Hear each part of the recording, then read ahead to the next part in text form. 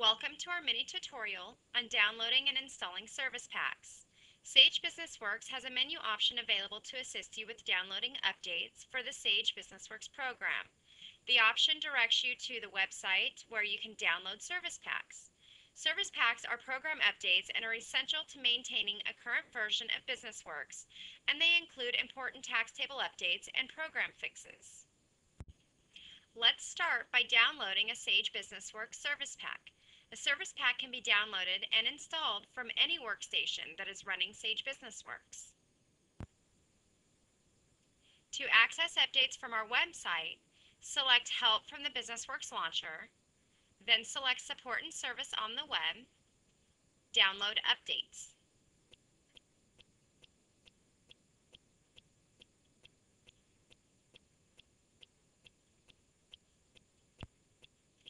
After selecting Download Updates, you are directed to the Sage Software Online login screen. Enter your Sage Software Online username and password and click Login.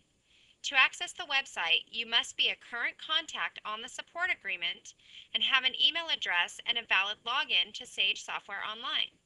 If you are not a contact on the support agreement, have someone who is a contact log in to Sage Software Online and add you.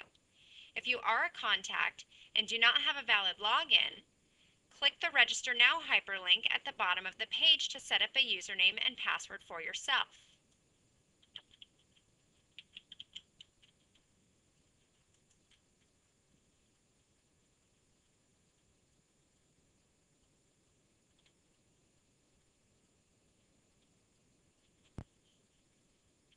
Once you are logged in to the Sage Software Online page, select the Support tab to access the Customer Support main site. Select Sage Businessworks under the Support Options and Resources heading to be directed to the Sage Businessworks support page. If you previously logged into Sage Software Online and selected Remember My Settings, you will be brought directly to the Businessworks support page after entering your online username and password. On the support page, select Service Packs under the Downloads section. From the list of available service packs, select the download that corresponds with your current Businessworks version. On the service pack download screen, you can review the release notes for the service pack, as well as choose the service pack that you want to download. Service packs are usually cumulative, so you only need to install the latest one for the version you are running. We recommend you always read the release notes to make certain the service pack does not have any special instructions for installation. Once you select the service pack to download, you will be prompted with a file download security warning, where you can choose to run, save, or cancel the service pack download. We recommend selecting Save so you have access to the downloaded service pack if you need it at a later time. After selecting Save, the Save As dialog box appears. Here you can choose where you want to save the service pack. For this demonstration, we will save the service pack to the desktop. After selecting the location, verify the file name and select Save. The download progress screen appears. Please note, the download process can take some time depending on your connection speed. When the download is complete, you have the option to run, open folder, or close. If all users, including yourself, are logged out of Businessworks, you can choose Run. Otherwise, you can choose Close and install the service pack at a later time. For this demonstration, we will choose Close.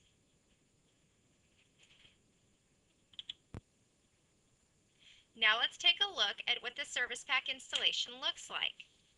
If you chose to install the service pack at a later time, double-click the patch file you previously downloaded to start the install. You may receive a security warning that looks like this. Select Run to continue. The patch setup wizard launches, and you're prompted to select Next to continue. When the license agreement appears, select the radio button for accepting the terms and then select Next to continue. You can review the program path and data path to ensure it is installing to the correct location, then select Next to continue. The installation progress bar displays. When the Service Pack installation is complete, you receive an Install Wizard Complete screen. Select Finish to complete the installation. After installing a Service Pack, verify the Service Pack updated successfully by launching Sage Businessworks and selecting Help and then About Sage Businessworks.